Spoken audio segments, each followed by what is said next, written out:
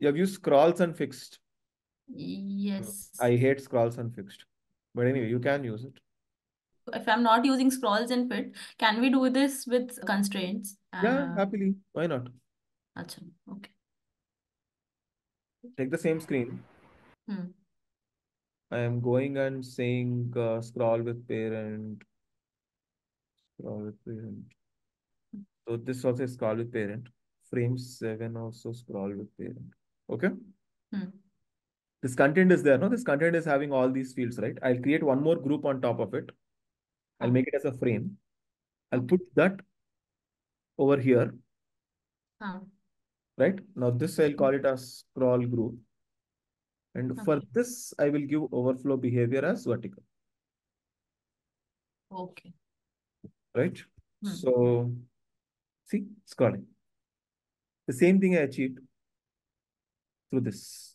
This is Hmm. more scalable for me. I don't know why probably I'm biased. Uh, see, you did this, right? Hmm. Hmm. Mhm. So you kept this as fixed and all. Huh.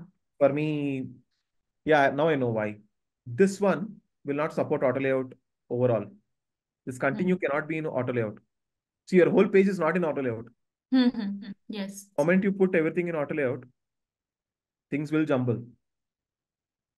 What Okay. happened? See, frame 7 had to be Figma automatically made this as absolute position. Hmm. Because it was like stick to bottom. Yeah, yeah, Hmm. right. So what I should do is if I give auto layout here, see everything worked. Hmm. All of them are zero. It worked. Obviously, health details. I Huh. should have put this as a frame, probably auto layout and give fill container and give Then you can give left 16. part. Done.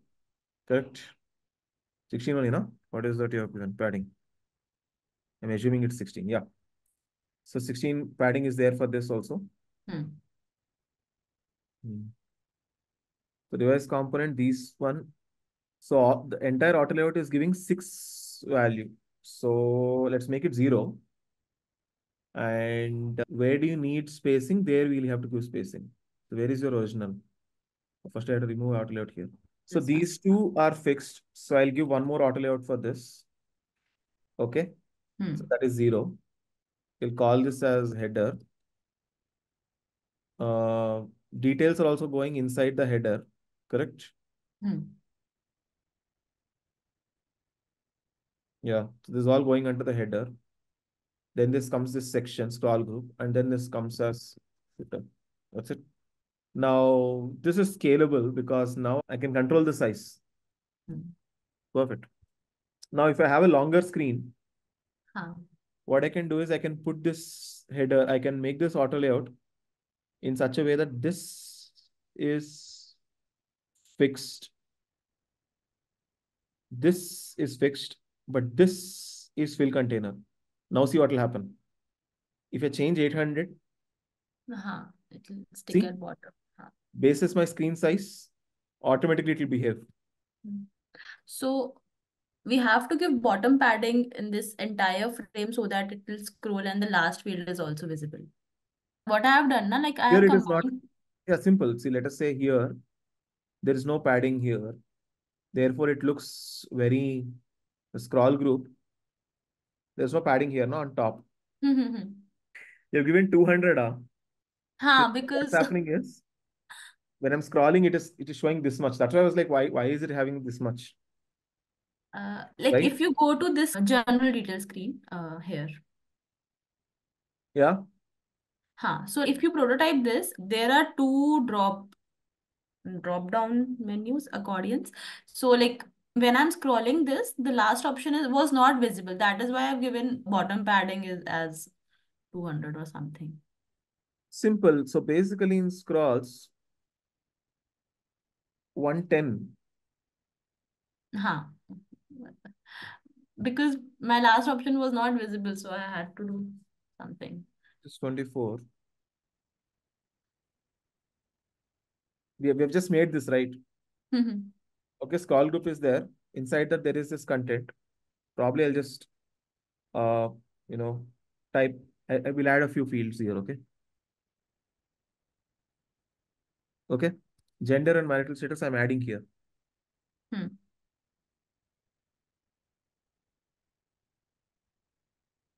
Okay, I've added. So these fields have become longer now. Okay, whole thing is a scroll thing. It's perfectly ending here. See, it's ending here. I don't want it like that. I want some 16 padding to be there. So I go to this content and give bottom and top 16. Now you see. Now if you go down, see here also 16 is coming nicely. Yes, yes. It's scrolling. And here also Huh. nice 16 came. Okay. So define the auto layout in a nice manner.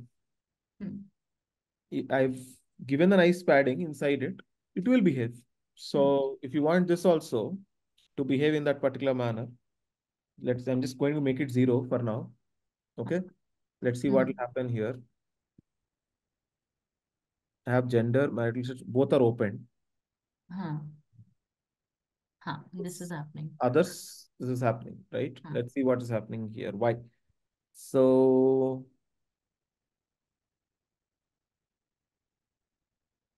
that's because your frame is basically stopping at the end of the screen, and this is sticky. This frame, you kept this as sticky. The bottom frame, yes. And this frame is literally expanding. There is no other scroll group. Acha. It is scrolling. This whole frame And the is bottom scrolling frame is on the overlapping that entire extra screen. area. The whole, yeah, the mistake is simple. This one is overlapping on, is scrolling on the entire screen. On the entire screen, this is overlapping. For example, if I hide this, you will see that it will scroll. See? Because this is scrolling on the entire screen itself. So how do you fix this? It should not scroll on the entire screen. Make another frame. Make this frame come only until here. For that, you give overflow as vertical scroll. Okay. Right? Now see. Working? Got it. Because the frame which is controlling the scroll is now well above the continue button. And that frame is scrollable now. Yes. That is why. Right? But I like what you did in that This is my way. This is like perfection. This is, you have auto layout everything. Like I can nicely resize, I can scale it, I can do whatever I want, and it works. Perfectly, it works. Right? See, it literally behaving like how it should behave. This one you'll be scared to resize. The problem, see, look at this. The scroll group is not changing accordingly. Now, what did I do previously? I kept this scroll group exactly on top of continue. But that's not following my screen size because the overall screen is not in auto layout to start. Here, the entire screen is in auto layout. So it will listen to me. But yeah, awesome.